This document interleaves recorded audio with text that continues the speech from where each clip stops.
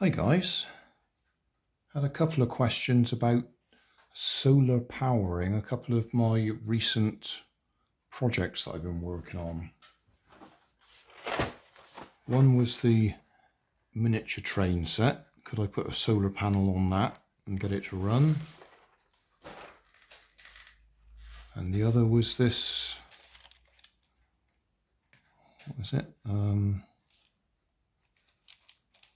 It's got a funny name, I'm trying to remember what it is.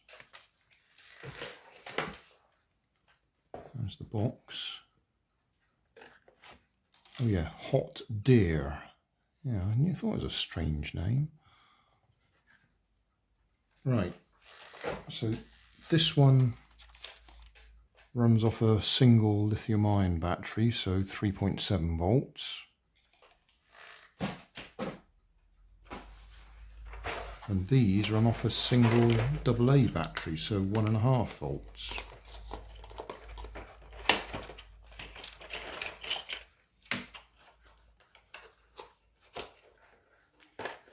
Now, I understand the question because I've been doing a lot of work with solar projects recently. A lot of them involving these solar garden lights. So the question was, could I use one of those solar panels to run one of these? And the answer is no. It doesn't take very much power to actually run an LED. It takes a lot more power to run the motor in that train.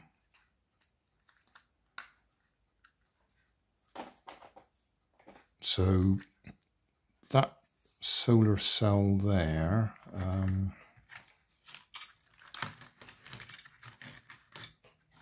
if we put the sun on, okay, and then measure, can you see that? Does that help? Don't know. So we've got the sun shining on there, and if we go across the tags, which happen to be just there, 1.8 volts. That's actually not bad. Turn the light off. Yeah, you got just under a volt coming from the light that's just off the screen there. So with that, let's say about 1.8 volts. Can we link directly from there to this one?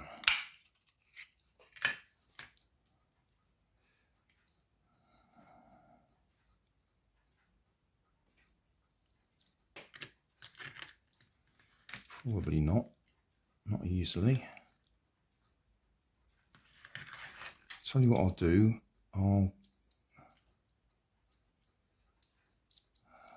solder a bit of wire on there because we need to get onto the on-off tag, onto there.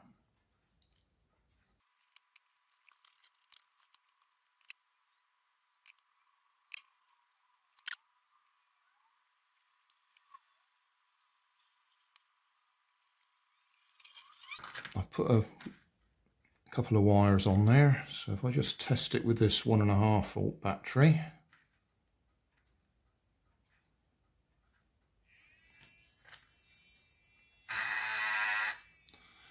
So that's running. So in theory, switched off, if I just go straight across that battery, there should be charge in there.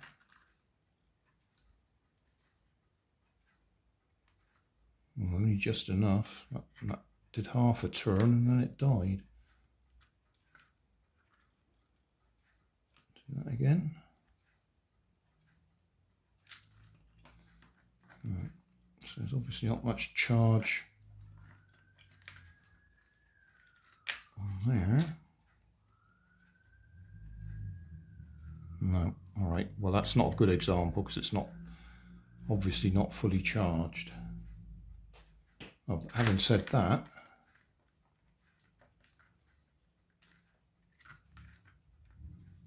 when we switch it on, turn that off.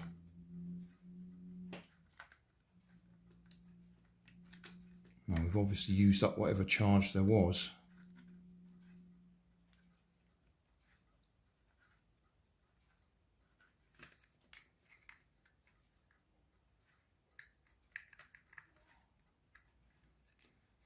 Okay, well, what we're going to do is try it directly on the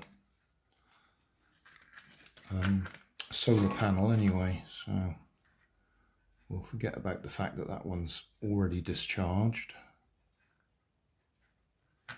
Right.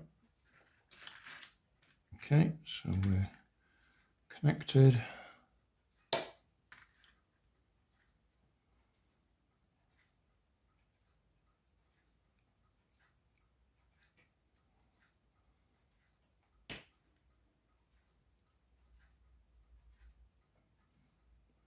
Nothing. And we soldered straight through. Nothing. There's my battery.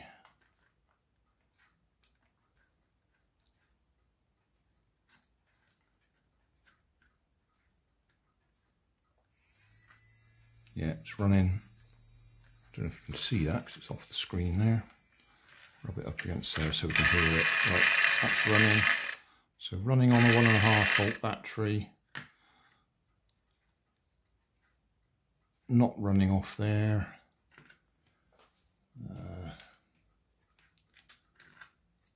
Put that way up. Can we see the meter? Turn the meter on.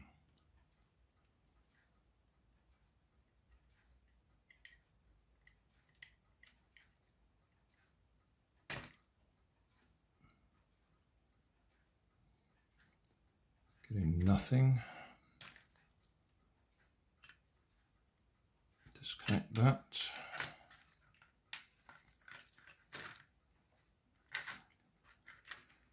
Arrange it so the wires are sticking out so we can get to them.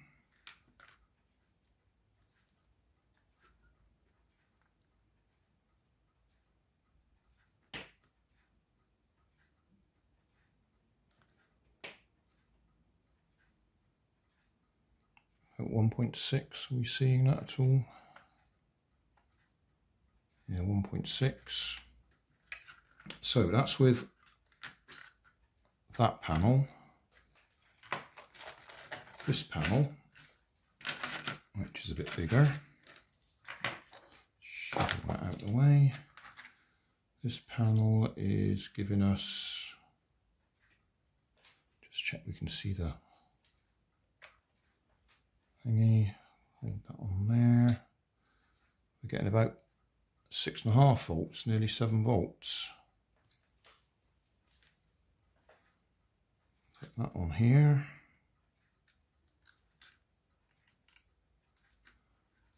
Still nothing.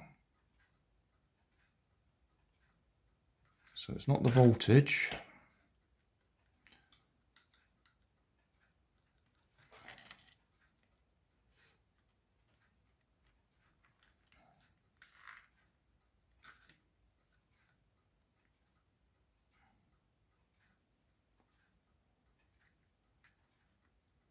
Just try it the other way round, just in case it prefers to run one way and not the other.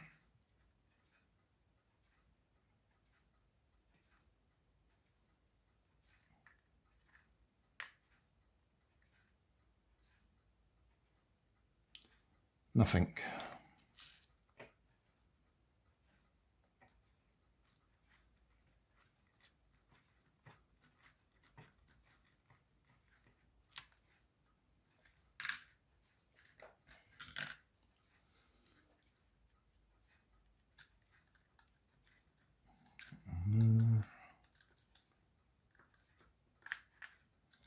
Okay, 6.5 volts.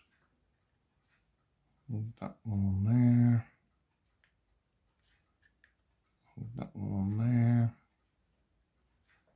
it just drops away straight away. I think we can just about see that meter. Yeah, we can. So it's not voltage, that's not what the issue is. It's capacity, or yeah, the cell's capacity to give you current flow. Hope that makes some sort of sense. So there's not much point in trying to plug it into there, because that one wants 3.5 volts at least, 3.7 volts. And we can't even run this one, which runs off 1.5 volts.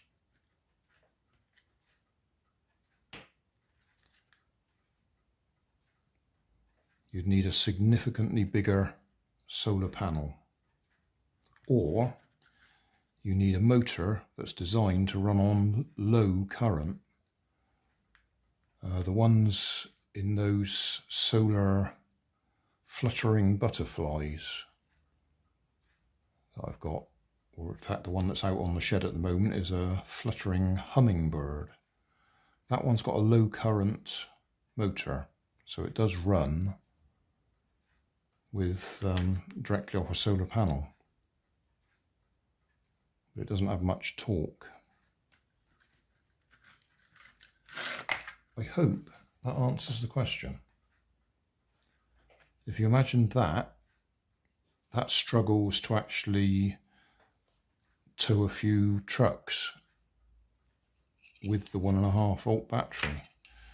So the weight of a suitable sized solar panel, it obviously needs to be bigger than that one, is going to be more than it can actually push. So even if you could get the motor running, it wouldn't have the power to push it along, because it'd be much bigger than that. Before I put everything away, I'll just say, if you look in the video description, there will be a link to my solar powered cars, because I have done quite a few, but they're not using that sort of motor. The ones that do seem to run quite well are the ones that got the tiny coreless motors and a big gear reduction gearbox, so that even though they've got very little torque, they're spinning nice and fast, and by the time it gets to the final gear, it's turning very slowly, but it's doing it with the tiny motor doing it. Did that make any sense? Check out the video description for the playlist, solar powered cars. Thanks for watching. If you want more information, check down below in the video description. If you like this video, you might like this one up here. And if you want to subscribe, you can check out my channel over here. Up here is my latest video on my channel, and down here is a video playlist associated with the video you've just watched. Thanks again for watching.